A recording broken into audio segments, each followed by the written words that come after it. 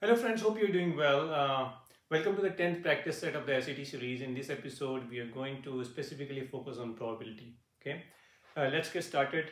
Our first question is, we have a table given here, and this table talks about a total of 120 college students, and the table gives a breakup of those 120 college students with respect to their gender and with respect to the subjects in which they are doing their majors, right? So for example, 24 male students are doing major in English, whereas 18 female students are doing major in English, and so on and so forth, right? So this is the breakup of those 120 college students, and let's say that we have to find the probability that a student is selected randomly from this group, and what is the probability that the student would be doing the major in history, right? So again, what is probability? Probability is nothing but number of favorable outcomes, right, divided by the number of total outcomes, correct? So it's very important for us to understand what is the boundary from which we are talking about finding the probability. So in this case, the question says that a student is randomly selected from this overall group, right? So it means that the number of total outcomes could be 120, right? Because we are selecting one student from this overall group, right? So our denominator becomes 120, correct? And we are trying to find the probability of the students who are doing major in history, right? It's not even talking about any gender or anything. It's just saying that, okay, how many students would be doing major in history? How many students are doing major in history? 20 male and 22 female. So overall, this set, 20 plus 22, which is 42. So 42 students are doing major in history. Hence, our number of favorable outcomes becomes 42, right?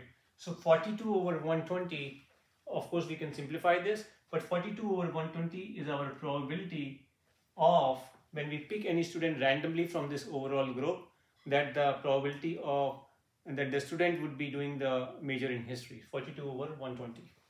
Now question number 2. So with the same set of information, now the situation is changed, and let's say that we are picking a male student at random. So it's given that we are picking a male student at random, and with that scenario, we have to find the probability that that male student would be doing a music major, correct? So in the previous question, our boundary was the overall set of the students, which was 120, but this time we know that we are picking a student from the male category, right? So our boundary is changed. Our boundary is only male, right? So the probability of finding a student, a male student doing music major would be, again, same thing, number of favorable outcomes divided by the total number of outcomes. The total number of outcomes in this case would be total male, because that's the given scenario, right? We know that our bucket is only the male students. So the total male students would be 24 plus 20 plus 19, right? 24 plus 20 plus 19, which is equal to 63, correct? So our denominator becomes 63. And we are interested in those male students who have the music major. So our number of favorable outcomes is this guy here, because these are the male students who are doing music major, so it is 19. So the probability of finding a male student doing a music major would be 19 over 63 in this case. Question number 3. Again, with the same setting, the situation is now that a music major student is picked at random. So we know that our boundary is the music major student. And with that condition, they're asking us to find that when we pick a student from music major, what is the probability that the student would be female, correct? So again, the same thing, probability is like the number of favorable outcomes divided by the number of total outcomes. Now what is the total outcome here? What is our boundary? Our boundary is the music major, all the students who are doing music major. So this is our music major, so 19 plus 17. So we're going to add these two, right? So 19 plus 17, which comes out to be 36. So 36 is our boundary. That's our total number of outcomes, because we know that we are picking a student who's doing a music major. And what is the probability of that student being a female? How many females are there? 17. So 17 over 36 would be the probability of getting a female student when we are selecting a student from a pack of music majors. Again, just to reiterate, right, the concept of probability is simple. It is number of favorable outcomes divided by the number of total outcomes. But we need to be very clear and we need to be sure that what is our boundary? From which set are we trying to find the probability? That's the main thing. Question 4. A coin is tossed 2 times, okay? And we have to find the probability that either we get both heads or we get both tails, right? So let's find the probability that, what is the probability of getting both tails, right? So when we toss a coin, the probability of getting a tail is half, right? Because we want tail and the total number of outcomes could be 2. So with the same definition of probability, the probability of getting a tail is 1 over 2. Right? And then we are tossing the coin again, and again we want tail. So we'll multiply by half. Okay? Which gives us 1 over 4. So 1 over 4 is the probability of getting both tails, right? The probability of getting the first tail times the probability of getting the second tail. So 1 over 2 times 1 over 2 is equal to 1 over 4, right? Why we multiply the individual probabilities? Because we are joining two conditions with AND, right? So whenever we are joining two conditions with AND, we are making our overall situation more strict, more stringent, and hence we multiply the individual probabilities because the final probability would be lesser than the individual probabilities, right? So whenever we are joining two conditions by AND, we multiply the individual probabilities, okay? And we'll do more of this in our next questions. Same thing here, let's find the probability of getting both heads. So the probability of getting both heads, again, the probability of getting a head is half. And then again, getting the probability of second head is also half. So the probability of getting both heads, head and head, is half times half, which is 1 over 4. So 1 over 4 is the probability of getting both tails, right? 1 over 4 is the probability of getting both heads. And the question is saying that they are okay with either both heads or both tails. So they are okay with this also and this also. So they are joining each of these conditions by OR. So we will do a plus here. So 1 over 4 plus 1 over 4, which will give you 2 over 4 or half. Okay, so a couple of things happening here, right? When we are joining two conditions by AND, right, we want a head and we want another head, right? We multiply the individual probabilities. So we found the probability of both tails. With the same logic, we found the probability of both heads. Now these two conditions are being joined by OR. So whenever we are joining the conditions by OR, in that case we add the individual probabilities. So this probability plus this probability, because we are joining by OR, so we are okay either ways, right? We are okay with this also, we are okay with that also. So the overall probability or the overall chance will increase, and hence you will add them. So 1 over 4 plus 1 over 4 equal to 2 over 4 or 1 by 2. Next question. So we have a card pack of 52 cards, right, playing cards, and a card is drawn at random from that pack. And we have to find the probability that the card we pick randomly is neither a red card nor a queen. Okay. Now obviously you will need to know a little bit about the card packs, right? So overall there are 52 cards in a pack, and there are two colors. So you have red color and black color. So you have red color and then you have black color. Okay, and there are 26 red cards and 26 black cards, right? So the total comes out to be 52, correct? There are 4 flavors. Within the red you have diamonds, right? And you have heart. Okay. Within the black you again have two flavors. One is the clubs and the other is the spade. Okay, this is just some information which I'm giving to you because you will need to know these details whenever you have to deal with the questions related to the card packs. But again, anyways, coming back to the question, right? So we have this pack of 52 cards and we are picking a card at random, and we have to find the probability that it should not be a red and it should not be a queen. Okay, so what is our overall boundary? Our overall boundary or the total number of outcomes is 52 because we are picking a card from the entire set. So our denominator becomes 52. Correct. What is our number of favorable outcomes? What is that we need? We don't need a red card, so we don't need any of these 26, right? We want these 26 which are black, right?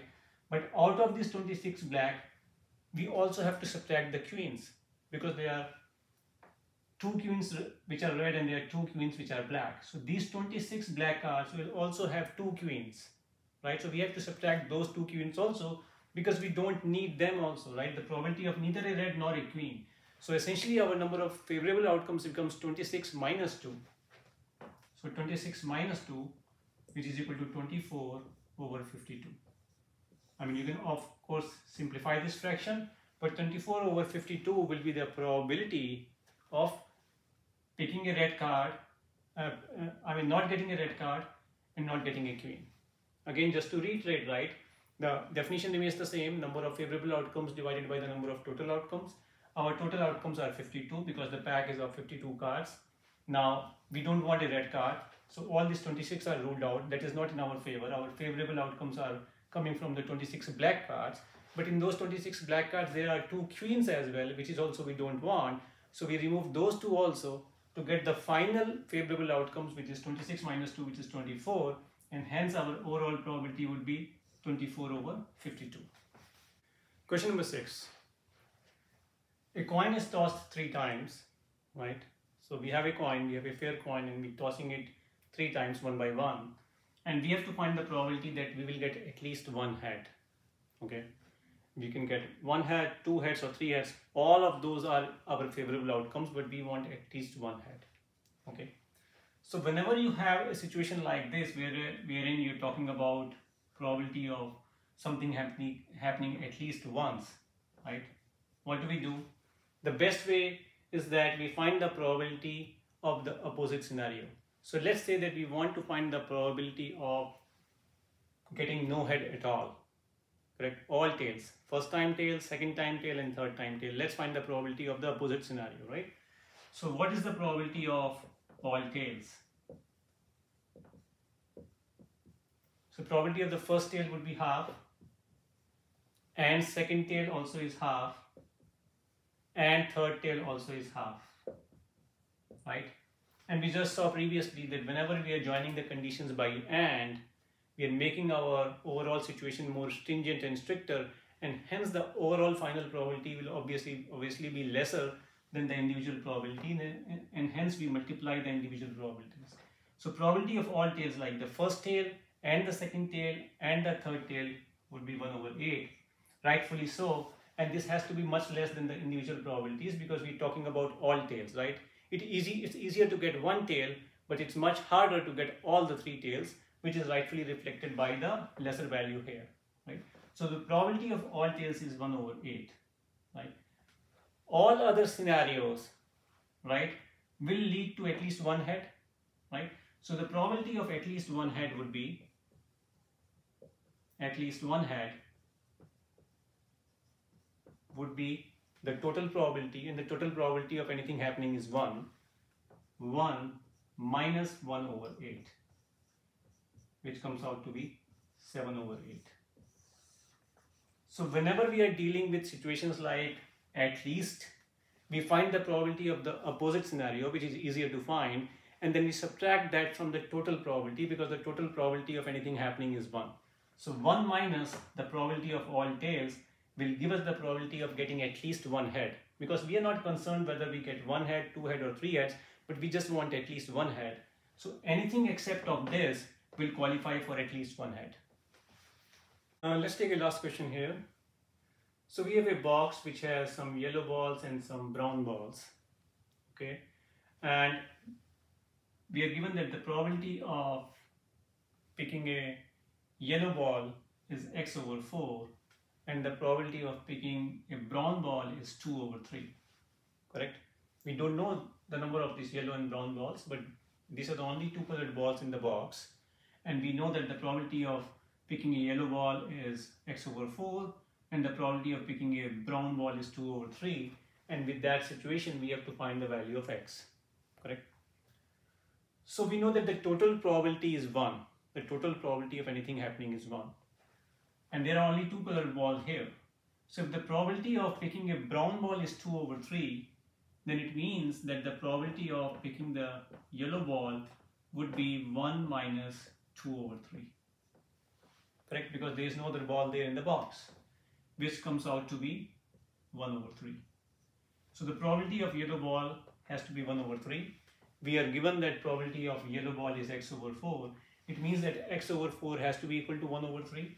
So we say x over 4 is equal to 1 over 3, and cross multiply, we get 3x is equal to 4, and then we divide by 3 on both sides to get x is equal to 4 over 3. So that is our answer.